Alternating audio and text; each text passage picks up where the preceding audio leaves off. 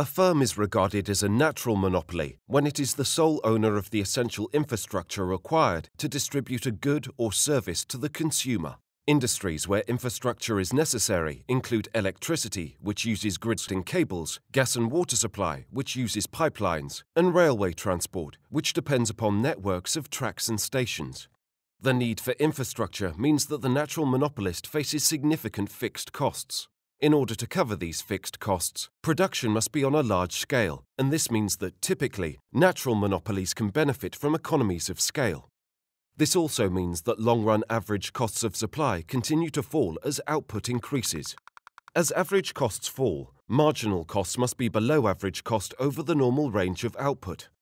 For a natural monopolist, there is a considerable advantage in being the first firm in the market. As a firm builds up its infrastructure by laying more pipelines or cables, it can exert increasing control over the market and the whole industry, making it difficult for new firms to enter.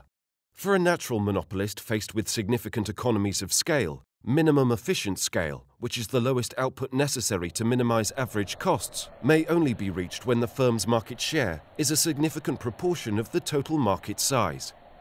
Once the first firm into the market reaches minimum efficient scale, having exploited all available economies of scale, it becomes difficult for new entrants to compete, and access to the market is denied.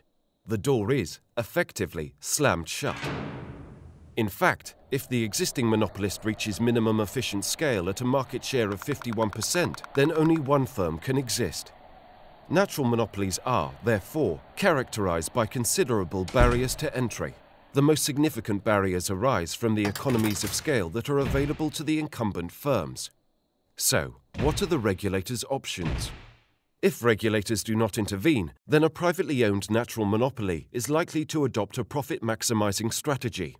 This means producing and supplying up to the point where marginal revenue equals marginal cost. Here, we can see that the profit is maximized at output Q with price at P. Supernormal profits are represented by the area P, A, B, C. Profit maximization may also conflict with ethical and environmental objectives. The negative environmental effects of production and supply may be significant in many industries, especially energy production. Natural monopolists may also operate inefficiently, with suboptimal levels of both allocative and productive efficiency. Despite these inefficiencies, economic theory clearly suggests that artificially creating more competition by encouraging new entrants would do nothing other than lead to a wasteful duplication of the supply infrastructure. Is society really better off with two identical water supplying firms or two national grids? Hence, the case for intervention is strong.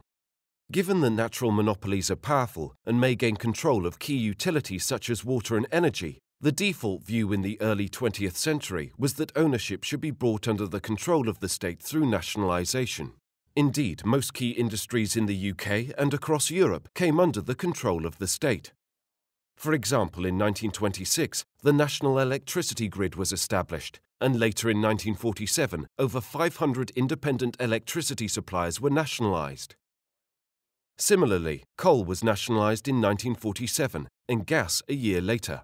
As nationalised companies became the subject of considerable criticism as a result of inefficiency, lack of management expertise, and over-reliance on taxpayer support, the consensus view was that the state should divest itself of the public utilities. Widespread privatisation during the 1980s and 1990s returned these natural monopolies to the private sector. However, given that they remained natural monopolies, the need for regulation became apparent. Each privatized industry was allocated an individual regulator to ensure companies operated with regard to consumer interests. For example, water privatization in 1989 was accompanied by the establishment of the water regulator Ofwat. Natural monopolies can also be broken up, as in the case of British Telecom, which was broken into BT and Openreach, which maintains the telecom's infrastructure. Similar breakups occur with railways and energy supply. With railways, the UK government established Network Rail as the infrastructure owner and provider of services to the UK's train operating companies, TOCs, who bid for the franchise to operate certain routes. Similarly, regulators can also force suppliers to unbundle their infrastructure to enable new firms to enter. In the case of rail, telecoms and energy supply, owners of the infrastructure can be ordered to allow rival firms to supply services using this infrastructure. Other tactics to keep the natural monopolist operating with some regard to consumers is to manipulate price through price capping. One method involved the use of the RPI-X formula to set prices. In this case, price is allowed to reflect the ongoing inflation rate, but is constrained by the value of X, which is an estimate of the efficiency gain that would exist if the market was competitive. So, if X is set at 5% and the RPI is 3%, the formula becomes 3 minus 5 equals minus 2. So, the regulated firm would have to reduce price by 2%. The danger of setting a low price to achieve allocative efficiency is that it forces the firm to make a loss. A less strict approach involves setting pricing rules or guidelines. In the case of pricing, the regulator is acting as a surrogate competitor, forcing the natural monopolist to alter its decision-making, as would happen if a real competitor existed. What is clear is that natural monopolies present regulators with a dilemma. While they are potentially harmful, increasing competition could be wasteful, leaving regulators with the role of surrogate competitor and to develop strategies to minimize harmful behavior and maximize social efficiency. To see more videos, go to www.economicsonline.co.uk.